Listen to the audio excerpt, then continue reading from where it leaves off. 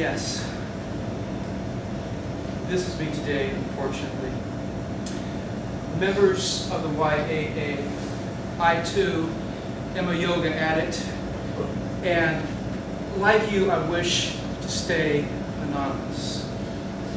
Now, it gets worse, because I'm addicted to the hard stuff. Bikram yoga, where you practice inhumane bodily contortions for 90 minutes in 110 degrees, 110% humidity, in a tiny room crammed with 30 other yoga addicts. Now, I'm not sure, but I think that Bikram is ancient Sanskrit for 7th level of hell. Now, how do I know that I'm an addict? The first 3 characteristics of an addiction from the recovery literature, don't ask me how I know this, they are: creates predictable, reliable sensations, becomes the primary focus, absorbs all your attention, and temporarily eradicates all pain and negative sensations. Let's take these one at a time. Creates predictable, reliable sensations.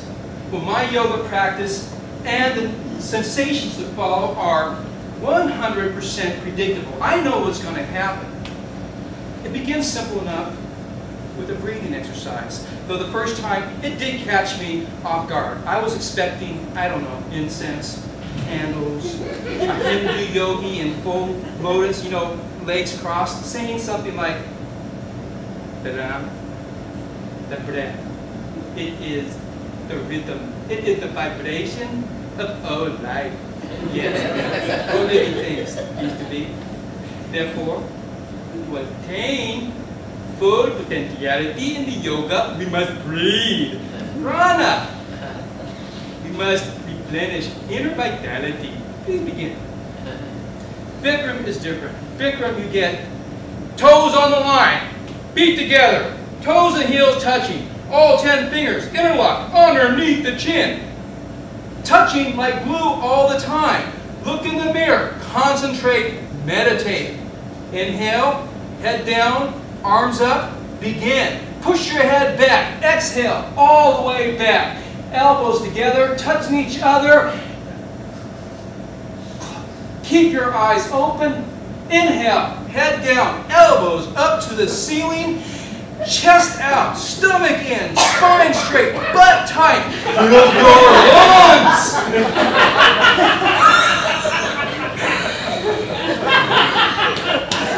A few minutes of this, and it's like, I realize that this is not your mom's yoga.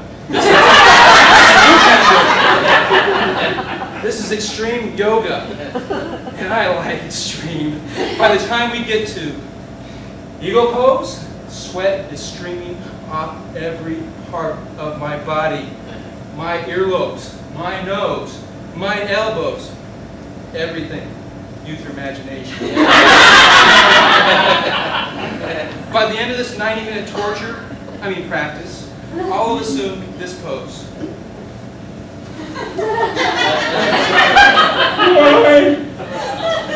What a good idea!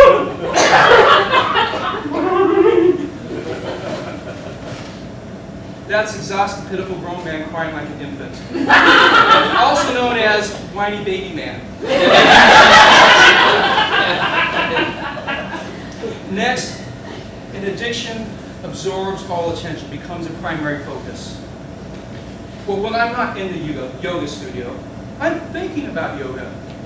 Worse, when no one's looking, I'm practicing my own version of yoga. You've already seen waiting for the copy machine asana. Though, if there's someone else in the room, I don't want to be that conspicuous, so I'll just stand there normally.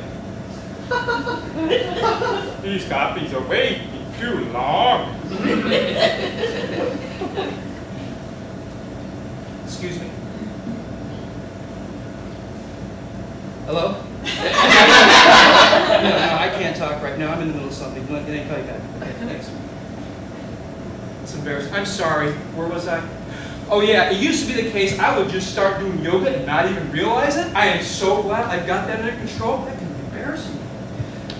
Now, finally, an addiction eradicates pain temporarily. Let me tell you, there is nothing as euphoric as at the end, after all the cruelty is behind you, and you're laying in final savasana, dead body pose. I'm not making that up. And the instructor, opens the door to the outside, and that first whoosh of cool, fresh air passes over that burnt out husk, formerly known as your body. And then it says, namaste. Of course, I thought for the first few weeks, have a nice day. Until my first night class. So you see, members of YAA, I have a bit of a problem. But I know that when I join and I complete your 12-step prana asanas, I can have this beat. I can have it licked. I can have this down to nothing more than a healthy obsession. Emphasis on healthy, not the obsession. But I know this as well. As yoga addicts, we need an occasional yoga fix. So I tell you what, you let me in, you come and see me after this, and I can hook you up with the good stuff. Really, really. Let me in, please. Thank you.